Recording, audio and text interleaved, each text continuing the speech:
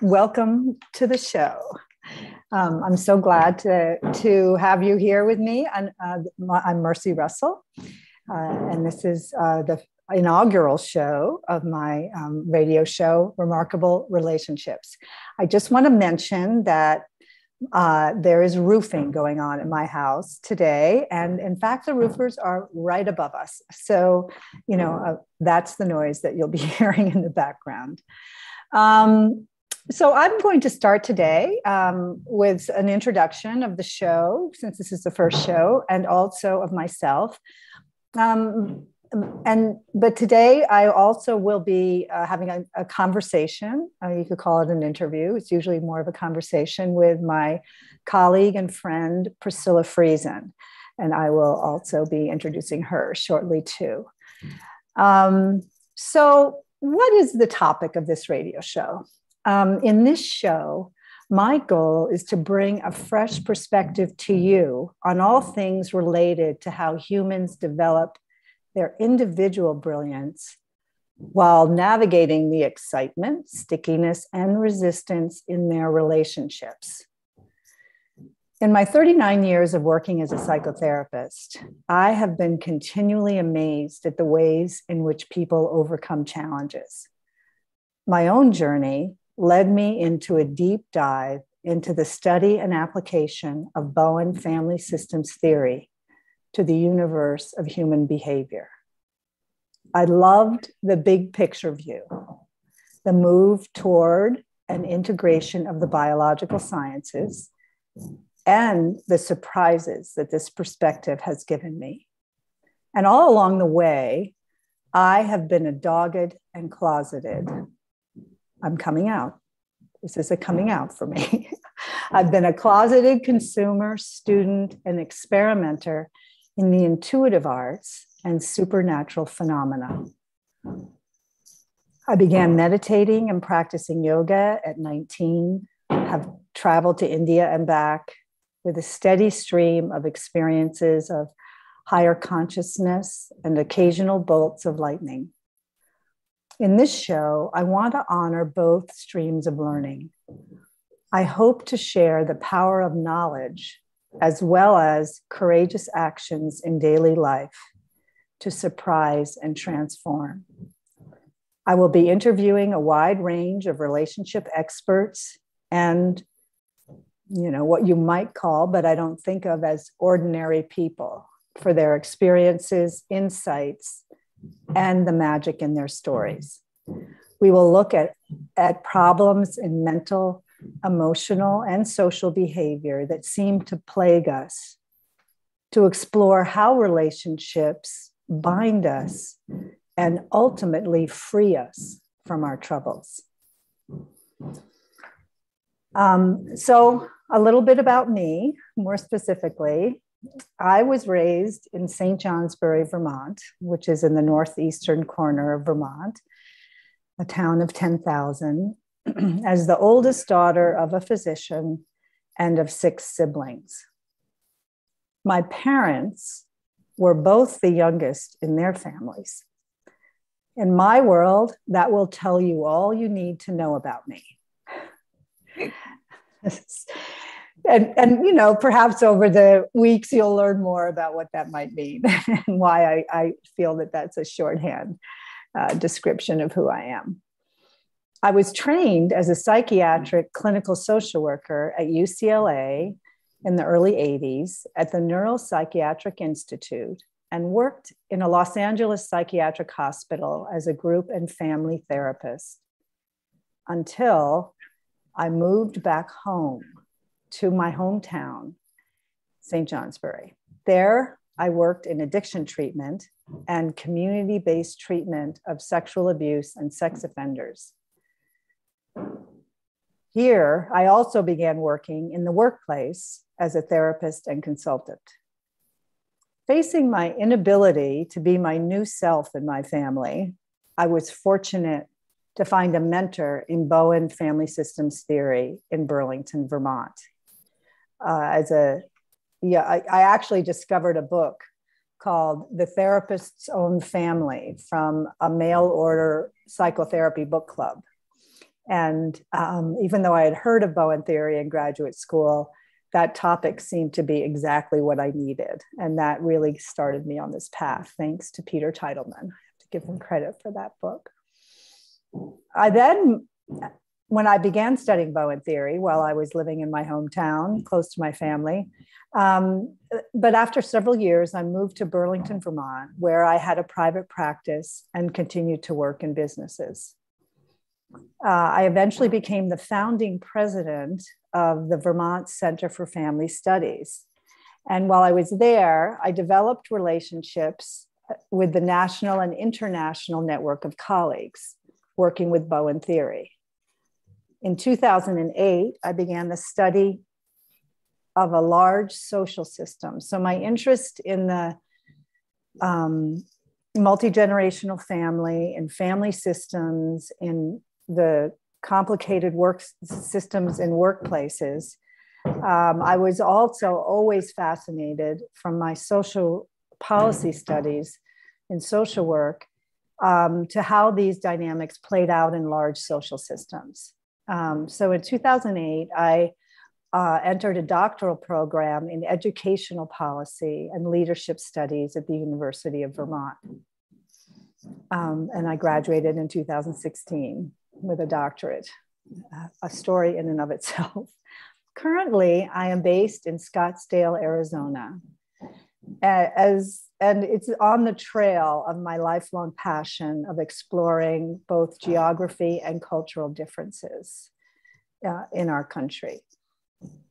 I'm the mother of two sons, a daughter-in-law and a granddaughter. And as we progress, I will share many stories from my large dynamic family. Today, the topic for today's show is a conversation with myself and Priscilla to introduce to you how a systems view of the family provides a pathway to developing individuality over the course of a lifetime. And I guess in a way I consider the progress toward becoming more and more of an individual to be a spiritual path. It's, you know, some people call it individuation or self-actualization. In our world, we call it differentiation. But it's really about becoming more and more of who you truly are in the cauldron of all the pressures of being a social creature in a social family and in your social relationships. So that's something I'm grappling with all the time, and Priscilla and I are going to tackle today. So, hello, Priscilla. Hello, thank you I want to hear your voice. So I guess I will introduce you. You've seen, okay. Yeah, and if there's, hopefully we'll get a chance to respond or fill in something. In 1978, Priscilla moved to Washington, D.C. from Kansas to study family systems theory with Dr. Murray Bowen at the Georgetown Family Center. Dr. Bowen is the originator of Bowen family systems theory. Her first appointment was in the Biofeedback clinic with Lillian Rosenbaum, where she began a lifelong study of the power of self-regulation and neurofeedback as a tool for advancing self-knowledge in the context of the complex family emotional system. That's a big sentence, and we'll talk a little bit more about that. When she joined the faculty, she served as director of the special postgraduate program, among other teaching and administrative roles. In 1989, shortly before his death, Dr. Bowen asked her to assist the Bowen family and the Bowen Center to preserve and make his collection of written, audio, and video materials available to the world. They are now housed in the National Library of Medicine. In 2005, Priscilla founded the Learning Space in DC, and and eventually initiated with her colleagues, Navigating Systems DC. And those colleagues are Kathy Weissman and Andrea Shara. She conducts basic and advanced training for leadership consultants, owners and members of family enterprises, and individuals motivated to learn how to be their best self in complex relationship systems. Priscilla comes from a Mennonite family in Kansas. She is married to a delightful man of solid Appalachian stock who shares my fascination with ants. and her extended family is a rich network from both lineages. And why have I asked her to open this platform with me?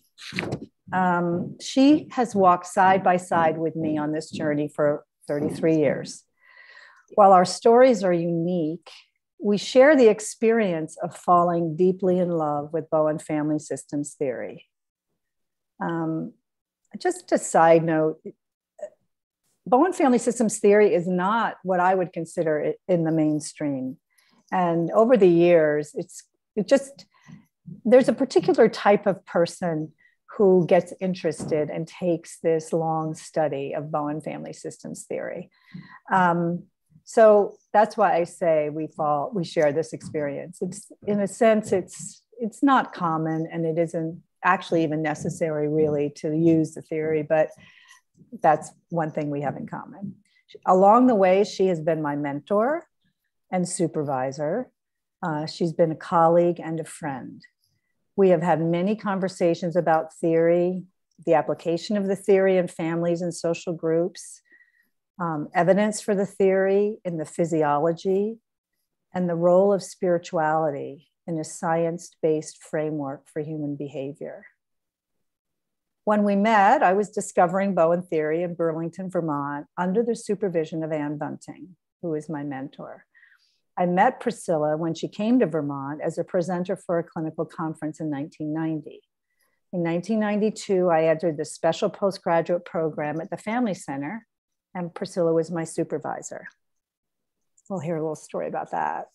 I then trained in biofeedback and neurofeedback under Priscilla's supervision. In 2002, we co-led a biofeedback research seminar at the center, which is now called the Bowen Center for the Study of the Family. So after the upcoming break, we will each describe early experiences in our own family lives that embodied the deep and mysterious family connections. For myself, this experience brought family theory alive. When I saw how cutoffs in prior generations lived in me, I saw that there was a path to independence from family patterns. From Priscilla, today, what will we hear? I look forward to her story. So Priscilla, any comments or thoughts before we take a break? Oh, there's such a wonderful history. And there's so many things you brought up I look forward to kind of touching. There is, I think about the scope of these 30 years and just all that is really the in-depth path, I guess I would say, given the audience you're talking to, a path of what this process of differentiation is as a discipline, in considering the systems that we're a part of as integral to defining our own path and whatever differentiation or individuation, whatever words you choose to word. The important part is the system and how you learn about how it works and how you fit into it. I think that is the crux. So I look forward to talking about some of the details, flesh them out. Great, good. So in the next segment, we'll dig in. We'll get more specific. So I think this is a good time to take a break. Cool, all clear. And just tease who you are going and to the break. Like, don't forget, you're listening to me. Oh yeah. Yeah. Oh, Yeah. going. So people went, yeah, Going out both. ending Yeah, I to the would. break. Oh, okay. All right. Yeah. Okay. All right. Toot your horn, girl. Toot your horn.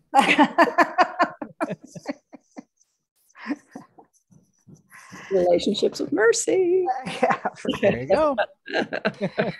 Well, I did choose the podcast cover that has my name in bigger fonts. So how about that? It's getting there, Mercy. You're working it. Oh, Right. God.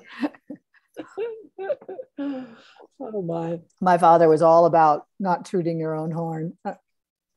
These themes happen everywhere. Right. So I covered it, don't you think? Yeah, that was very good. Actually, I thought that represented you. And I think it was a good introduction to the relationship, which I think is important. And then we can kind of go from there. Yeah, and it was fair to you. Yeah. Oh, yeah, absolutely. Yeah. Absolutely. I think it was very, very well done. So do you want to, talking about the experience with the family, would you like to go first? Why don't you go first? Okay. And I'll ask the question. Okay. I'll set up the question. Your experience with family that that catapulted your study and exploration. And I'm just going to. Yeah, I think I'll talk about it from the big picture, but also kind of the beginning and how it played out from the very beginning. For this. Yeah. Well, yeah, exactly. For this one. For this little piece. Because, right. We'll try to do this in the next 20-minute segment or 17 minutes, whatever it is. Okay.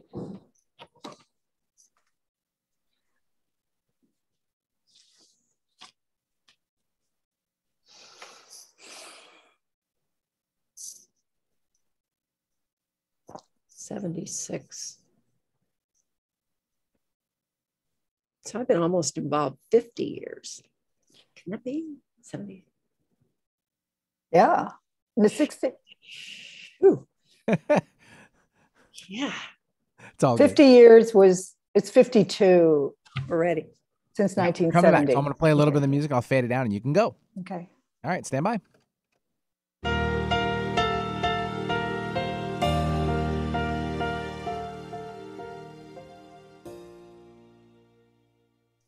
Hello, this is Mercy Russell with the Remarkable Relationship Show. And I'm here today with Priscilla Friesen. And we're going to now dive deeply into, somewhat deeply, maybe not to the bottom, but first deep dive. Yeah, we'll do a steeper dive into our experiences, really kind of learning about ourselves through our family system. So I'm going to ask Priscilla to lead off in this segment, where we're going to each talk about personal experiences that we had. So the question, Priscilla, is what was your experience with family that catapulted your lifelong study and exploration of the family emotional system? Wow. I love that. That's such a good, big, overarching question. I was just thinking about this. So I've been involved in this about 48 years. So I was introduced kind of in graduate school about 5 years after my mother had died in 1971. And I have to say, again, given my whole scope of my life, death has been the key.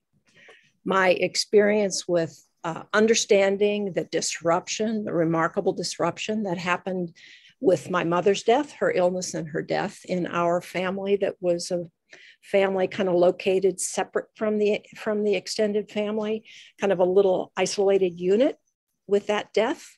And only, over all these years do I really appreciate how isolated that unit was and what an amazing job it did do in adapting. What my takeaway from that period was at that point in time is that I really did not compute, frankly, and I'm embarrassed how disconnected I was, but it's a clue that I did not connect my miserable emotional experience of depression and disorientation, I would say anxiousness, with the fact my mother had died. It took me 5 years when graduate school happened to have that even be a part of my experience. So that was obviously very big and a big pivot point, I think, from the beginning. What I learned, I would say the opening to understanding, first of all, that my mother's death was crucial to me and my orientation in life was number one. And secondly, I did not appreciate how much simply having contact with people that our family had become somewhat disconnected from, given the 9 years of my mother's illness and her death, a young family at a distance, the routines of what could be the supports of the extended family, while there were connections, they weren't a part of life. And what happened in our family, I think, was an adaptation that included people from our social network, but the disconnect from the family itself only became more clear to me as I spent the next, I would say, 10 years really becoming more, that my extended family became more a part of my adult life. Now, what was interesting is that my emotional state, people talk about grief and all this kind of unresolved stuff. What happened when I first went back to the first thing that happened is I went back to my mother's grave from Kansas to Ohio. I went back myself. And a very interesting thing happened then. There are a lot of synchronicities that happened, but the interesting thing I thought was that the link to kind of my spiritual experience happened then. So I was at my mother's grave. I'm looking off into the 100 yards away, and there was this very interesting woman who was placing flowers on a new grave. The interesting thing that my mother's death and the ensuing, it also included the interruption of a marriage. That was happening simultaneous to my trip. I looked into the distance, and there was my married name on that tombstone. And I thought, wow, that is amazing. Here, isn't this totally symbolic? Here I am. And here there is this woman here, and it's a death of my marriage. It's a reigniting with my mother. So I noticed it and I computed it. And then I went back to my meditating and writing that I was doing. So about a half hour later, I get in the car and I drive past what did not exist. That stone did not exist. There was not a new grave, and there was no woman. Now, it kind of takes my breath away in a way to experience that, in fact, what am I creating? What is my life? How does this really work? And I'm telling you that woman was as real could be. And that tombstone was as real as could be. And to experience this kind of in this simultaneous experience of kind of re-engaging this in my mother, this very important disconnect, this time period that was so important, and then kind of seeing that this is much more expansive than this is another aspect of this. And it lives with me today. I don't think that was, I think that was important that those two things happened simultaneously, given the rest of what I've learned kind of over time, kind of exploring, what death has meant over the generations. That can be kind of a next deep dive. But I think that was my first kind of whoa. And then it was not long after that the disorientation that was more emotional eased. And I ceased having the depression and the anxiety that I experienced. So, Priscilla, what What do you make of that experience now? Well, I think I make of it two things. One is that my very nature it is my mother and my family. The engagement, the nature of how I am in my family and in the relationship with this disruption with my mother, to me has kind of, as I think about it now, 45 years later, I think that to me kind of crystallized the nature of the most important attachments. And the disruption kind of highlighted to me. The disruption highlighted how essential relationships are to one's own stability and one's own functioning, and how disconnects have a range. I always thought my extended family I love my family, but I wasn't connected to them. They were not a part of what held our system. I didn't know that my mother's death, which I took so personally, even thought that I was going to die young.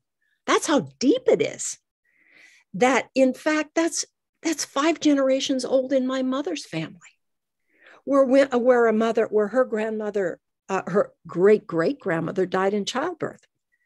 And her grandmother, who was 18 months old, then went on to marry and lose 3 children. And then my grandmother was the strong one in that group of everybody dying.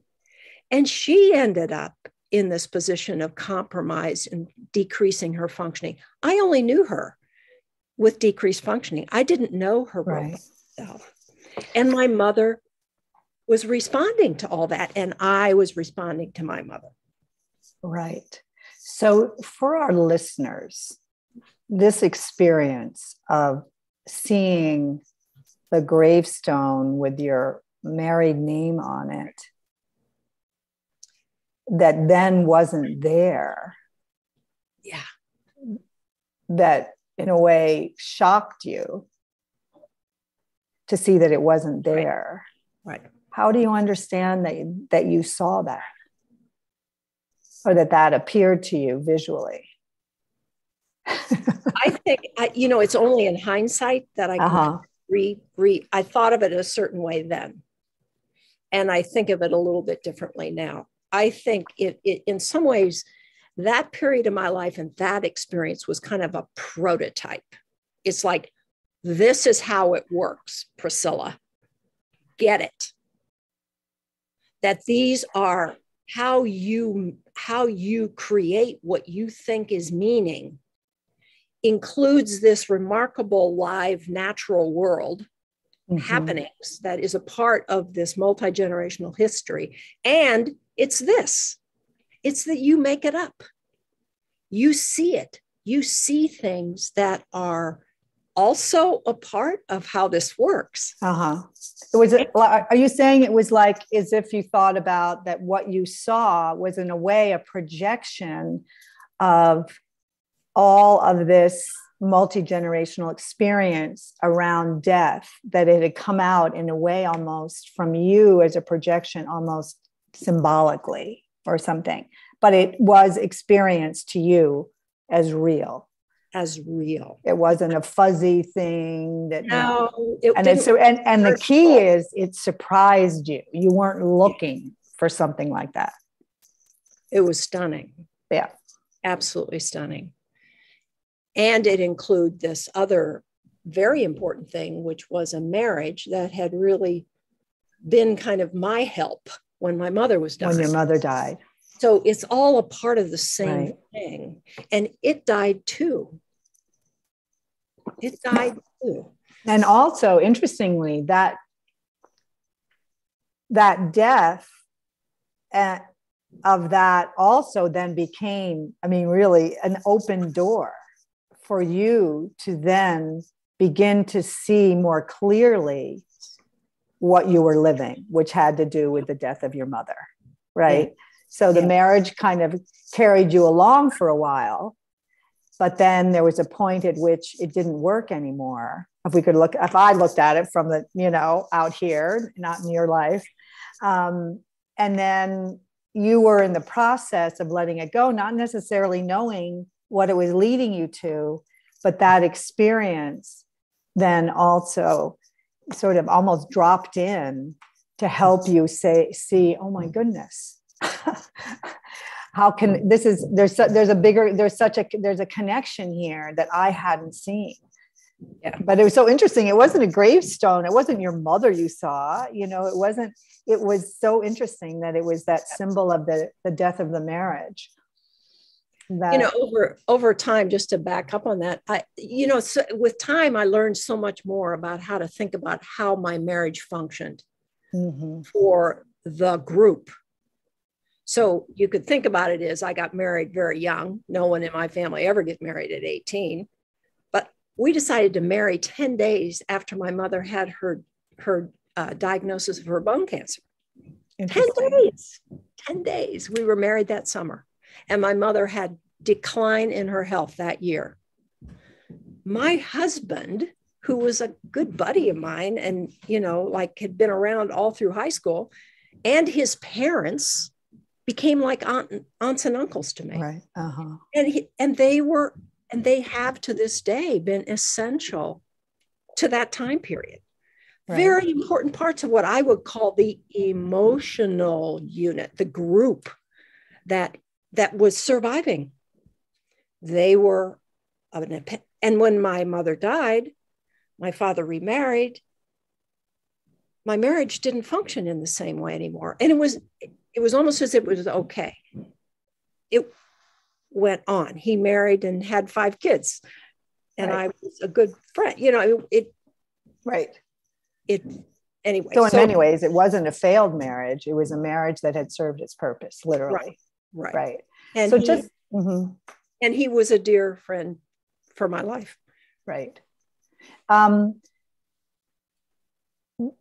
Just again, going back to the experience of what you saw, there would be, thoughts out there really from the world that's more of supernatural phenomena or spirituality that,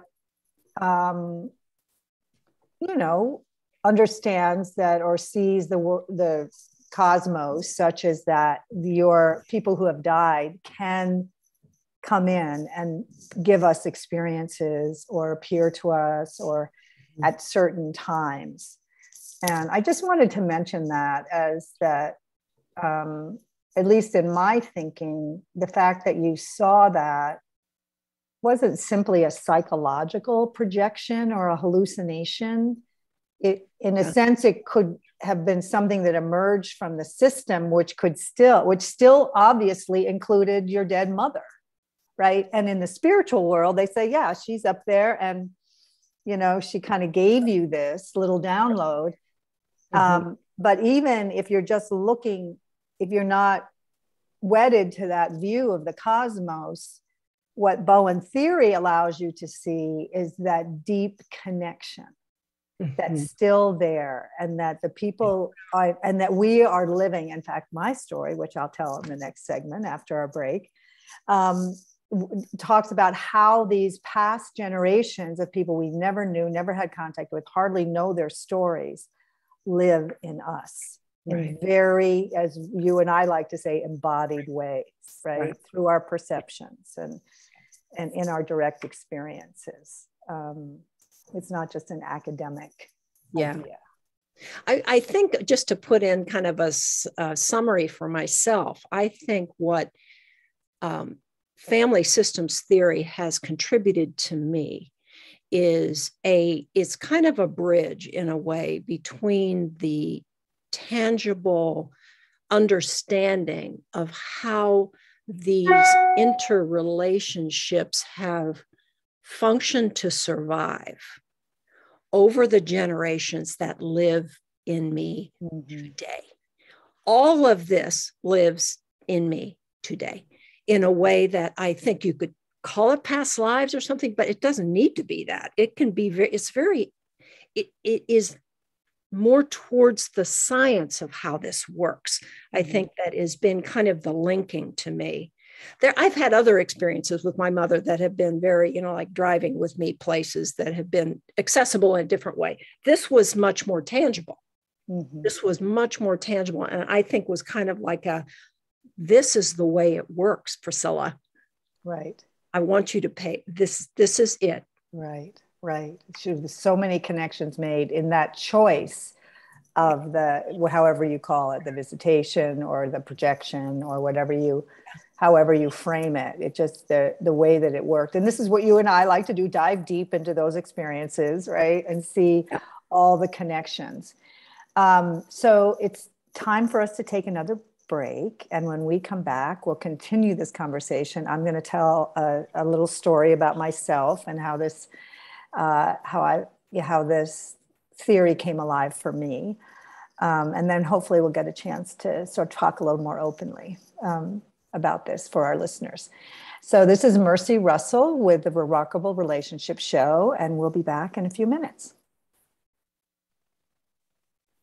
Perfect. Nice job. Okay. Crushed it.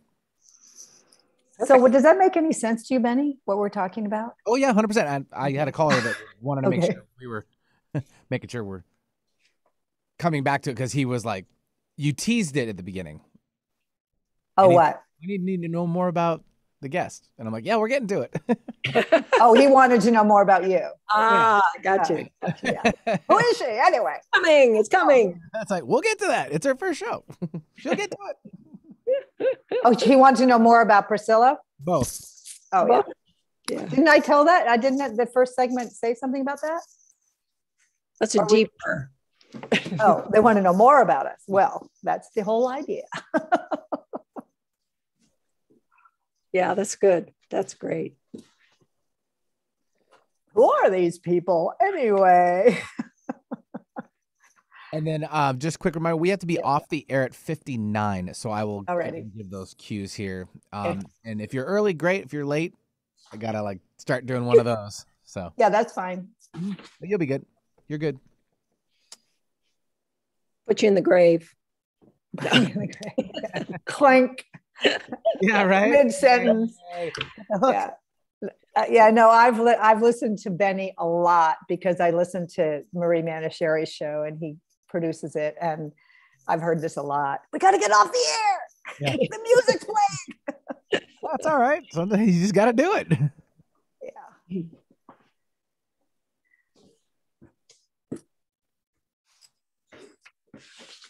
You have to connect me to this, to the how I get access, because I'm not listening.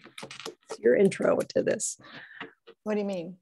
How would I get to see any of the programming from this station or whatever that is? Oh yeah. Well, you can go, there's a website where it streams.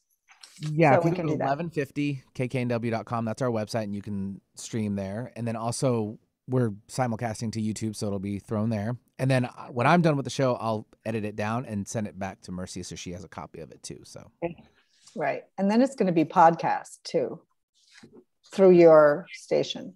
Yeah. So podcast 1 is where it will be as well.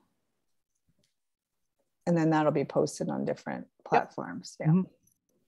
Like Spotify or Apple. Yep. Mm-hmm. All the good ones. Apple. Maybe we should have said you live someplace beside DC, Priscilla. All ready to come back? Holding it down. Yeah, here we go. I've got to try to remember that, to put that in at the end about.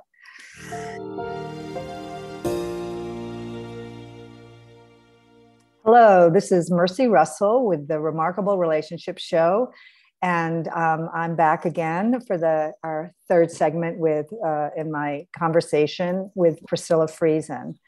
We're talking today about how family, our deep relationship of 30 or 40 years with Bowen family systems theory, a way of looking at the family and human behavior has deepened and catapulted our own journeys to become really more of a self. So at any rate, Priscilla just talked about one of the early experiences she had that not only sort of was extraordinary, but also opened the door for her to see the connection between her own personal experience and her family life over generations. So I'm going to now tell you my story. I think in the intro to this, I talked about my background and how I discovered Bowen theory, a little bit about my history. And so I started studying Bowen theory and met Priscilla in 1989. I was living in Burlington, Vermont, and studying with my mentor there. Priscilla was living in Washington, D.C., and working at the Georgetown Family Center with Dr. Murray Bowen, who is the creator of this theory. My mentor had also studied in Washington, D.C. directly with Dr. Bowen. By 1992, I decided to go and do my own postgraduate training in Washington, D.C. And at that time, Priscilla was the director of the special postgraduate program. It was special because we were people from out of state who were coming in for 4 weekends a year, or for, 3 or 4 day segments a year to study theory. And we each had our own clinical supervisor. And Priscilla was my supervisor. So we not only had sort of lectures and a group supervision while we were there, but we also followed with our supervisors on an individual basis. And the focus of training is in Bowen theory is your work on your own family. So I think the fact is that until you can be a self in your own family and see how your own family works in this as a complex relationship system, you really are not you really need that in order to help other people to do the same thing. So that's what I was doing. Now, at the same time, Priscilla, as I mentioned before, was director of the Biofeedback program at the Family Center. And so as part of my interest in general, I would get on the biofeedback equipment with Priscilla when I went to Washington. And I was just getting to know Priscilla. And at the time, the biofeedback program consisted of the use of hand temperature biofeedback, sweat response biofeedback, or EMDR. It's what's used in lie detector tests, and muscle tension. So those would be the types of leads that would have been on my body and the type of physiology we were tracking. And the way that we did this is that I would, sit in a session like I was having a regular consultation, but hooked up to the equipment. And while I was talking, Priscilla would be taking note of the shifts or the changes in the physiology, because it was all live that you could see. And I also practiced this way after I trained with Priscilla. And what I would do is usually not necessarily pay attention directly to, but what I would do is keep track of the time and what we were talking about, because the equipment itself would, at the end of the session, give you a report of how the pieces of physiology shifted, right? So, I would just be, she talked about this at this moment, at this moment, at this moment. So when I went back to see what happened when her hand temperature dropped, which would have been a sign of anxiety, if I'm with a client, I would have known, what was she talking about? That her physiology made that little dip, that there was a little anxiety there. She might not have been aware of it. So that was sort of the way we were using biofeedback in those days. So, and I was just really getting to know Priscilla. I believe, and one of the things that as a supervisor or therapist that you do with Bowen theory is that you take a history, you draw a diagram of the family and take a history of functional facts, births, deaths, the dates of marriages, divorces, that kind of thing. So I was sitting in a session hooked up with Priscilla, and I was telling her the facts of my family. And the important fact in this situation is that my mother never knew her father. So my mother's parents were married at age 16 when my grandmother became pregnant with my uncle. And then my grandmother became pregnant with my mother 2 years later. And and her husband was a young German boy with red hair. And their first son was a boy with red hair. And my mother had black hair. And when she was born, my grandmother's husband, my mother's father, denied my mother and said, "This is not my child," because she had black hair. No genetic testing in those days. And they separated. My grandmother took my mother off into an apartment, and the man who would be, I think is my grandfather, took my uncle back to his parents' house. So this is just a fact. I knew it growing up. My grandmother remarried. I grew up with another man as my grandfather. She remarried when my mother was 7. These were just the facts in the family. I never met that man who was my mother's father, and never heard much about him. I knew my uncle and my cousins. They had some contact with him, but never talked about it. My mother had no feeling about it. She didn't care. She just said, "Well, I never knew him. He's nobody to me." Right. So if you asked any questions, she just didn't care. If you asked my grandmother, she'd say, "Well, I didn't. At that point, I hadn't ever talked to my grandmother. So let's leave that part out." Because I didn't, to me, it was just like, okay, you want to draw a diagram? Well, there was this. And then my grandmother remarried. And then there was the next grandfather, and da, da, da. So anyway, after the session, we looked at my physiology and my hand temperature. My sweat response, which is what's used in lie detector tests. So if your sweat response spikes, it's an indication of anxiety, increased anxiety. That my hand sweat response spiked when I was talking about that grandfather I never knew. And this blew me away, because he meant nothing to me. He wasn't even a figure in a storybook. He was just some remote fact.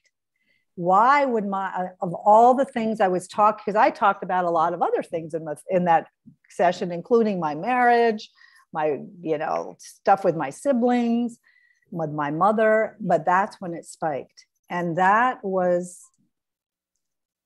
really shocked me, to think that in my body, there was that anxiety living about the fact that my mother's father rejected her, when nobody in the family ever talked about it as being anything other than a random fact. It wasn't a shameful. It wasn't, my grandmother remarried very well.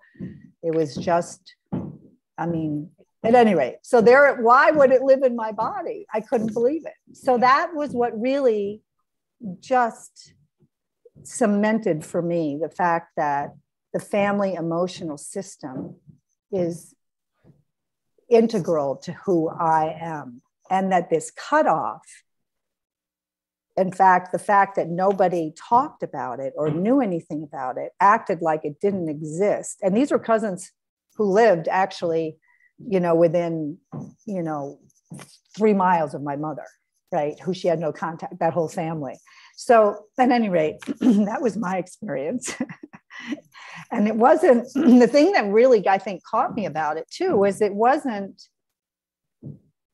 anything made up in my mind. I couldn't, there was nothing psychological about it. Yeah. And I know that was the beginning of my real commitment to really understanding more about the physiology and the links between science and this world of self-development, psychology, trying to be a better self, understanding your family, which had all been very psychologized in the culture. And I thought, oh, no, this is living really in our bodies. This is not something created out of this theory was not created out of our minds. You know, it is aiming to see what really is and how it lives in us. So that was the beginning of that. So what I did then eventually was to undertake over the years, I undertook a long project, and it took a long time to get to know that grandfather. And and that's another long story that I have to tell, that there was a lot of resistance in the family to even thinking that that was important. I got a lot of pushback from my mother. I did learn more about him because I pursued a relationship with my uncle and my grandmother in order to learn more about this, because somehow I made the connection, and I know, Priscilla, you helped me with this, that the current life problems I was having were linked to this cutoff, this fact, this absolute psychological denial of my mother's, that this man, who her father was not important to her. Whether it was that man or another man. And my grandmother had a funny little story about it. So that was kind of my experience. And I guess what I just want to convey about it is what a shock it was. It just hadn't occurred to me how things in your family from another generation could live in your own reactivity. I then came over the years to begin to understand how that then affected the way I saw the world and related to people. And then, and by trying as a self, as a person, as an individual, to think and move for myself in the family around those facts, brought up a lot of information about the family that I never would have seen otherwise. I think that's such a good example of the disconnects, what we make up as fact, or what we think and act as if things are what they are. And so much, I think what this understanding about the family and the multi-generational family is that it contributes facts to what our reactivity may be, that we're attributing things to that may not be accurate. And this was a beautiful example. I think the physiology is gold because it is a more accurate language, right? I think, for the emotional system, because it bypasses this stuff you make up. Exactly. And I love, I would just sort of want to tip my hat to Marie Manicherry, who is really how I was introduced to this station. And, you know, she has another way of talking about, you know, how our lives, our past lives live in our cells, in the body, which is also very intriguing. But this totally makes sense to me because I've had this experience. We only have 2 minutes left, but I think what I want to do is to highlight, my hope today was which of course I think was overambitious, but was to get to the fact that this, I think what's really important here is that